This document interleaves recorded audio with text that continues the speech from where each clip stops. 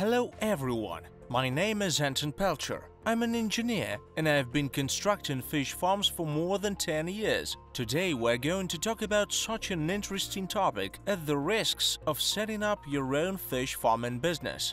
Probably not all of you openly talk about it, but I decided to shoot this video to let you know what risks and problems there could be on the way of fish farm organizing and how to solve and assess them. If you are the man who fears to open your own business, hit thumbs up button, stock up on popcorn, and let's analyze together all the main risks that are associated with RAS business.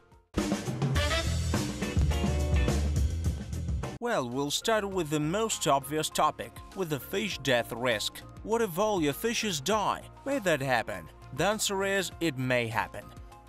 How and why? Fishes at a high stocking density in RAS. If all main equipment vital for fish turns off, circulation and oxygenation stops operating due to some error, this leads to fish death. It's one of the main risks, but it's not difficult to avoid it. How? You just have to provide for backup units. What are they? These are roller pumps that circulate water. Low is operating inside a biofilter. This is an oxygen source and an electric power generator. That is, if you provide for backup units, then the risk of the system emergency default associated with an error in operation of some vitally significant unit is reduced to almost zero. Diseases. Fish is also a living organism. It's very unlikely, but it's possible that fish can get sick and die further. Since we're talking about RAS, we have excellent opportunities to minimize these risks, which are not available at open fish farms. Which opportunities exactly? Firstly, high-quality stock material supply. It's obvious that buying healthy fry results in getting healthy grow-out fish. Secondly, permanent water disinfection. Water is usually supplied from an underground source. There is no water contact with the environment, and in RAS, water is constantly disinfected with ultraviolet, erosion, or both. And the last, bathrobes, replacement shoes, antiseptics, and the rest to provide sanitary safety measures at a RAS farm. That is, if you have high-quality stocking material, high-quality and disinfected water, RAS has no contact with the environment, and sanitary safety measures are provided. That means that you comply with all measures we listed, and the risk of fish disease will be minimized or reduced to zero. Next risk is very important, and this is I'm not able to sell my fish. That is, I'll get grow-out fish, and who will I sell it? Sure, it may be a real risk, and let's figure out why it may be.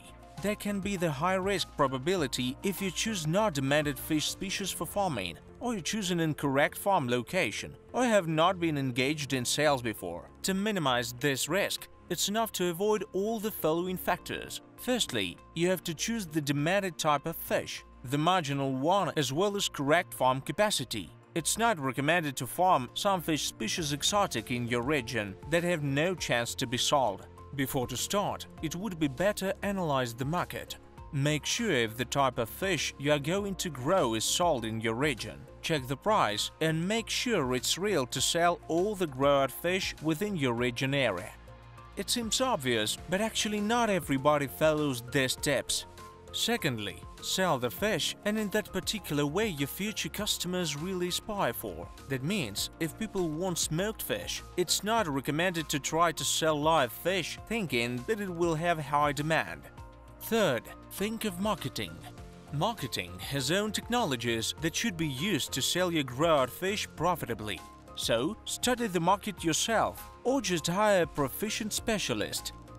And the last, think of selling at the fry stage. In ideal, do it in advance. Raw materials risks. Feed is supplied extruded. There are a number of Russian and European producers that manufacture feed suitable for the types of fish farmed in RAS. Probably there are no risks related to feed. Why? Because even during lockdown, sanctions, coronavirus, there have never been interruptions in the supply of feed. because everyone understands that feed is vital for all fish companies, so I would not consider it as one of real risks. I can also say about juveniles. In Russia, as in many CIS countries, there are a number of juveniles producers and you can always buy this stocking material. If you are not able to buy it, you can install your own incubator or keep your brood stock or buy fertilized eggs from anywhere in the world and deliver by plane. Flight risks. It may happen so that your farm is located somewhere in a remote region and you have no stocking material suppliers nearby. If you consider populated regions for starting your business, there are another fish farms already placed and either they can offer you high-quality juveniles and be your suppliers, or you can install incubator and produce your own stocking material buying fertilized eggs and delivering by plane from other companies. Also, you can keep your own broodstock. Staff. Will you be able to find staff to work at your farm? Let's figure this out first. Who do you need? In case of a small fish farm, the chief biologist is needed as minimum, as well as several operators. For a large-scale farm, you have to hire a deputy biologist or even several biologists. The chief biologist is a highly qualified person and usually from another region if your farm is really large. Other staff can be hired from local people. They can work as operators. In case of small farm, you may take a position of the chief biologist yourself or teach somebody half qualified to this position. So the main employee at the farm is the biologist. The biologist is supposed to be from another region, and local staff working as operators is taught from zero. It's enough to hire non-qualified staff and to teach them the most necessary skills to operate and control a RAS farm. For a large-scale farm, it will be probably needed organizing of some shift accommodation for several qualified employees, although the process is a little bit difficult. The main RAS farm pros are that you don't need to hire much staff. It's enough to hire several persons to operate RAS. Permissions problems. It's a very important topic and we will look into it in detail. Let's figure out what problems can occur with permissions, agreements, how bureaucracy can affect your farm. At first, building permission for RAS. It may be so that you try to place your farm in an inappropriate place, you won't be able to get the building permission. Yes, it's possible, and it's the fact that any farm of more than 1,500 square meters requires going through the expertise. You must not forget it as well. It's also a stage of the bureaucratic chain in my country. So you will get the building permission based on the design in case you choose the right site. And what is the right site? It's agricultural land or industrial area with the correct type of permitted use, so you will have no problems with getting all approvals and building permissions. The second is getting grow-out fish selling permission. In principle, in case of live grow-out fish selling, you should just have veterinary health certificate without expertise of the Federal Service for Surveillance on Consumer Rights Protection and Human Well-being. This certificate lets you sell the live grow-out fish as agricultural product. And finally, the third stage, getting the permission from the Federal Service for Surveillance on Consumer Rights Protection and Human Well-being if you have no processing. In principle, this last permission is just optional. How can an entrepreneur minimize or reduce the risk of not getting all these documents if processing is presumed?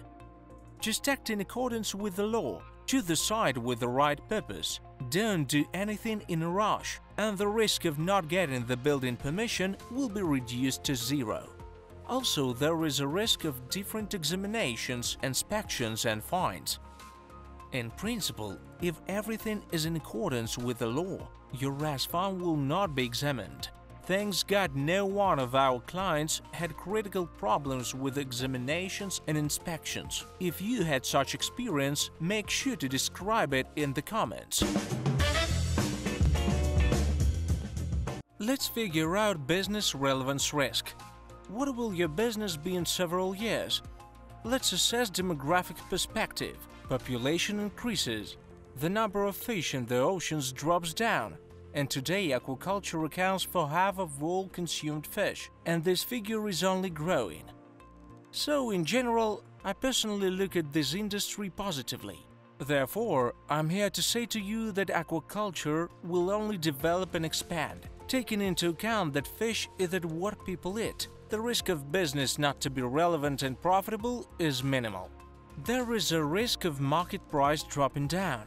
Today, there is no tendency of fish cost reducing. Seasonal drawdown definitely takes place. For example, in winter farms in one region start selling grow-out fish massively, and it leads to approximately 20–30% price drawdown. When the fish is over, open farms stop their operation until suitable season, but a RAS farm keep on working all year round. Because of this, the price drawdown risk is minimized. Sturgeon caviar is thought to be supplied a lot from China, and grow-out fish the same. Taking into account all Chinese products, price for sturgeon only increase. Yes, sturgeon caviar price really dropped down, but it would not continue to decrease further. Probably it's because the Chinese have their own prime cost, logistics. Now prices are settled and even are likely to be increased. Now I'm going to consider the risk of expectations versus reality. Any business has some expectations when you predict more bright future, but reality turns out to be completely different. Thus, reality is worse than expectations, and it's a serious risk. What should you do? Before starting your RAS business, I recommend you to consider its structure, expenses, revenue, etc.